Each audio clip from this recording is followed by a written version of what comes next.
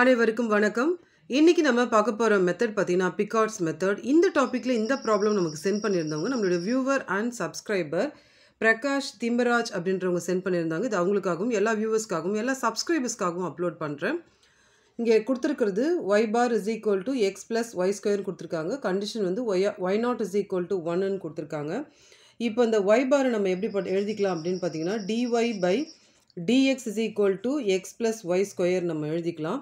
இந்த கண்டிஷன் கொடுத்துருக்காங்க இல்லைங்களா, இதுதான் வந்து பவுண்டரி கண்டிஷன்ஸு. நமக்கு இப்போது இது உள்ளே இருக்கிறது வந்து x நாட்டோடைய வேல்யூ, அதாவது எக்ஸ் நாட்டோட வேல்யூ வந்து நமக்கு 0. இந்த ஈக்குவல்ட்டுக்கு அந்த பக்கம் இருக்கிறது வந்து ஒய் நாட்டோடைய வேல்யூ. அப்போ ஒய் நாட்டோட வேல்யூ வந்து 1. அப்போ நம்ம எடுத்து எழுதிக்கலாம் எக்ஸ் நாட்டோட வேல்யூ வந்து 0, ஒய் நாட்டோட வேல்யூ வந்து 1 அப்படின்னு நம்ம வந்து எடுத்து வந்து நம்ம எழுதிக்கலாம். ஸோ நெக்ஸ்ட்டு வந்து நம்ம என்ன பண்ண போகிறோம் அப்படின்னா, இது வந்து ஃபங்க்ஷன், இந்த dy by dxை நம்ம எப்படி எழுதிக்க போகிறோம்னா f of x, y is equal to x plus y square அப்படின்னு நம்ம எழுதிக்க போகிறோம். இப்போ நெக்ஸ்ட் ஸ்டெப்பு பிகார்ட்ஸ் மெத்தடில் ஃபார்முலா வந்து எழுதிக்கலாம். ஸோ ஃபார்முலா பார்த்தீங்கன்னா y is equal to y naught plus x naught x f of x, y dx. So இதுதான் வந்து நமக்கு ஃபார்முலா. இப்போது இதில் வந்து நமக்கு ஒய் நாட்டோட வேல்யூ வந்து 1ன்னு எடுத்துக்கணும், எக்ஸ் நாட்டோட வேல்யூ வந்து நம்ம 0ன்ட்டு இங்கே நம்ம கொடுக்கலாம். அப்போது y is equal to y நாட்டோட வேல்யூ வந்து 1 ப்ளஸ் எக்ஸ் நாட்டோட வேல்யூ 0 எக்ஸ் எஃப் ஆஃப் எக்ஸுக்கு பதிலாக இப்போ நம்ம என்ன எழுத போகிறோம் அப்படின்னு பார்த்தீங்கன்னா எக்ஸ் ப்ளஸ் இந்த இடத்துல நம்ம என்ன பண்ண போகிறோம்னா இந்த ஒய் ஸ்கொயர்னு இருக்குது இல்லைங்களா, அதை வந்து நம்ம ஒய் நாட் ஸ்கொயர் அப்படின்றது நம்ம எடுத்து எழுதிப்போம் இன்ட்டு dx. இப்போ நம்ம ஃபஸ்ட்டு அப்ராக்சிமேஷனுக்கு போகலாம். ஃபஸ்ட்டு அப்ராக்சிமேஷன்றதால இந்த இடத்துல நம்ம y1 அப்படின்னு நம்ம எடுத்து எழுதிக்கலாம். இப்போ இதில் x ப்ளஸ் ஒய் ஸ்கொயரில் நம்ம இந்த இடத்துல நம்ம என்ன பண்ண போகிறோம்னா ஒய் நாட் ஸ்கொயர் அப்படின்றது எழுத போகிறோம். ஒய் நாட்டோட வேல்யூ 1ன்னு கொடுத்துருக்கிறதால இந்த ஒய் நாட்டுக்கு பதிலாக நம்ம 1ன்னு கொடுக்க போகிறோம். அப்போது 1 ப்ளஸ் 0 எக்ஸ் எக்ஸ் ப்ளஸ் நமக்கு ஒய் நாட்டுனா 1 ஸ்கொயர், 1 ஸ்கொயரோட வேல்யூ அதாவது இப்படி 1 ஸ்கொயர் அப்படின்னு நம்ம வந்து கொடுப்போம். 1 ஸ்கொயரோட வேல்யூ வந்து நமக்கு 1 தான். ஸோ மறுபடியும் இதை எடுத்து எழுதிக்கலாம் 0 எக்ஸ் எக்ஸ் ப்ளஸ் 1 டிஎக்ஸ். இப்போ இதை டெரிவேட்டிவ் பண்ணலாம். ஸோ டெரிவேட்டிவ் பண்ணும்பொழுது 1 ப்ளஸ் இது இந்த பக்கம் அப்படியே இருக்கட்டும். இதை டெரிவேட்டிவ் பண்ணோன்னா எக்ஸ் அப்படின்றது வந்து பார்த்திங்கன்னா நமக்கு எக்ஸ் ஸ்கொயர் பை 2ன்னு ஆகும். இந்த 1 வந்து நமக்கு எக்ஸ் ஆகும். இந்த 0 எக்ஸை வந்து நம்ம என்ன பண்ணலாம், இப்படி நம்ம கொடுத்துக்கலாம். இப்போது இந்த இடத்துல நமக்கு எக்ஸுன்றதால நம்ம என்ன பண்ணுவோன்னா இதை உள்ளே கொண்டு போவோம். உள்ளே கொண்டு போனாலும் அதே வேல்யூ தான் நமக்கு வரும். ஸோ இதை வந்து நம்ம பார்க்கலாம். இப்போ 1 plus x X square, X இருக்கிற இடத்துல இந்த மேலே இருக்கிற எக்ஸை போட்டால் எக்ஸ் தான் வரும், எக்ஸ் ஸ்கொயர் பை 2ன்னு தான் வரும். ப்ளஸ் எக்ஸுக்கு பதிலாக எக்ஸ் தான் நம்ம போட முடியும். இந்த இடத்துல வந்து நமக்கு மைனஸ் பண்ணணும். இதை வந்து பார்த்திங்கன்னா 0 ஸ்கொயர், அடுத்தது 0வை வந்து உள்ளே எக்ஸ் இருக்கிற இடத்துல போடணும். அப்போ 0 ஸ்கொயர் பை 2 ப்ளஸ் 0 அப்படின்னு வரும். ஸோ இந்த மாதிரி 0 எக்ஸ் நம்ம வரும்போது நம்ம இதெல்லாம் பண்ணணுன்ற அவசியம் இல்லை, ஏன்னா நம்ம எக்ஸு உள்ளே கொண்டு போனால் எக்ஸ் தான் வரப்போகுது, இந்த டேர்ம் வராது. அப்போ நம்ம இப்படியே எடுத்து எழுதிக்கலாம் 1 plus X square by 2 plus X. ஏன்னா இது ரெண்டுத்தையுமே நம்ம உள்ளே கொண்டு போயிட்ட பிறகு இதை நம்ம போட தேவையில்லை. இப்போ இதை வந்து நம்ம ஒரு ஆர்டரை எழுதிக்கலாம். ஸோ முதல்ல 1ன்னு எடுத்து எழுதிக்கலாம், அடுத்தது வந்து இந்த எக்ஸுன்னு எடுத்து எழுதிக்கலாம், அப்புறமா வந்து எக்ஸ் ஸ்கொயர் பை 2ன்னு எழுதிக்கலாம். இதுதான் வந்து பார்த்திங்கன்னா ஃபஸ்ட்டு அப்ராக்சிமேஷனுடைய வேல்யூ. இப்போ நம்ம செகண்ட் அப்ராக்சிமேஷன் போகலாம். இப்போ நம்ம செகண்ட் அப்ராக்சிமேஷன் போகலாம். செகண்ட் அப்ராக்சிமேஷனில் என்ன பண்ணோம், ஃபஸ்ட் அப்ராக்சிமேஷனில் என்ன பண்ணோம், இந்த இடத்துல 1 போட்டிருந்தோம், இந்த இடத்துல வந்து 0 போட்டிருந்தோம் இல்லைங்களா. இப்போ வந்து செகண்ட் அப்ராக்சிமேஷனில் இந்த இடத்துல 2 போடும்போது இந்த இடத்துல நம்ம ஃபஸ்ட்டு அப்ராக்சிமேஷன் கிடச்ச வேல்யூவை இந்த y1ல் நம்ம போடணும். அப்போ ஃபஸ்ட்டு அப்ராக்சிமேஷனில் நமக்கு என்ன வேல்யூ கிடச்சிதுன்னா 1 plus X plus X square by 2 அப்படின்ற வேல்யூ கிடச்சிது. அதை இதில் ரீப்ளேஸ் பண்ண போகிறோம். அப்போ நமக்கு 1 ப்ளஸ் 0 எக்ஸ் எக்ஸ் ப்ளஸ் இந்த ஒய்க்கு பதிலாக இந்த வேல்யூ யூஸ் பண்ண போகிறோம் 1 ப்ளஸ் எக்ஸ் ஸ்கொயர் பை 2. இந்த இடத்துல மேலே ஸ்கொயர் இருக்குது இல்லைங்களா, ஸோ ஸ்கொயர் டிஎக்ஸ். ஸோ இந்த இடத்துல இப்போ நம்ம என்ன செய்ய போகிறோம் அப்படின்னா இது வந்து நம்ம முதல்ல ஃபார்முலாவை முதல்ல எலாபரேட் பண்ணிவிட்டு அதுக்கப்புறமா தான் வந்து டெரிவேட்டிவ் நம்ம பண்ணணும். முதல்ல இது எந்த ஃபார்மில் இருக்குது பாருங்கள், இங்கே 1 2 3 த ஹோல் ஸ்கொயர். அப்போ வந்து நம்ம என்ன ஃபார்முலா நம்ம யூஸ் பண்ண போகிறோன்னா a plus b plus c the whole square formula வந்து நம்ம யூஸ் பண்ண போகிறோம். ஸோ அந்த ஃபார்முலா வந்து பார்த்திங்கன்னா நமக்கு a square plus b square plus c square plus 2ab plus 2bc plus 2ca இதுதான் அதனுடைய ஃபார்முலா. இப்போது a இருக்கிற இடத்துல வந்து நமக்கு என்ன வேல்யூ இருக்குன்னா 1 இருக்குது, b இருக்கிற இடத்துல வந்து நமக்கு x இருக்குது, c இருக்கிற இடத்துல வந்து x ஸ்கொயர் பை 2ன்னு இருக்குது. இப்போ இதை தான் வந்து நம்ம யூஸ் பண்ண போகிறோம், உள்ளே போய் யூஸ் பண்ண போகிறோம். இப்போ முதல்ல நம்ம வந்து இதை எலாபரேட் பண்ணி நம்ம எடுத்து எழுதிட்டு வர ஆன்சரை இந்த எக்ஸ் கூட ஆட் பண்ணுவோம்.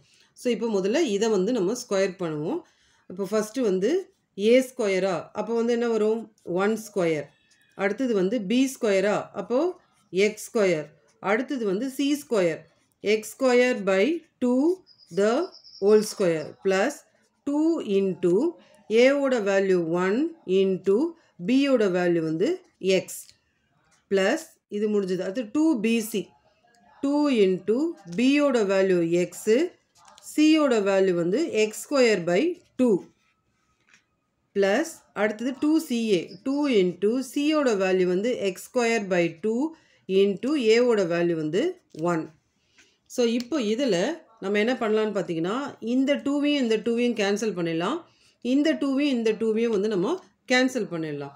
அப்போ இதை எலாபரேட் பண்ணும்போது இது வந்து 1, இது வந்து நமக்கு எக்ஸ் ஸ்கொயர் ப்ளஸ் இது வந்து நமக்கு என்ன ஆகும்னா எக்ஸ் பவர் 4 ஆகும். அதாவது ஏ பவர் எம் பவர் என்னு வந்ததுன்னா a power M into n formula படி நமக்கு இது என்ன பண்ணணும், இதையும் மல்டிப்ளை பண்ணிக்கணும். அப்போ வந்து இது என்ன ஆகும், இந்த ஸ்கொயர் வந்து இதுக்கும் போகும் இதுக்கும் போகும். அப்போ இது வந்து எக்ஸ் பவர் 4 ஆகிடும், 2 ஸ்கொயரோட வேல்யூ வந்து 4 ஆகும்.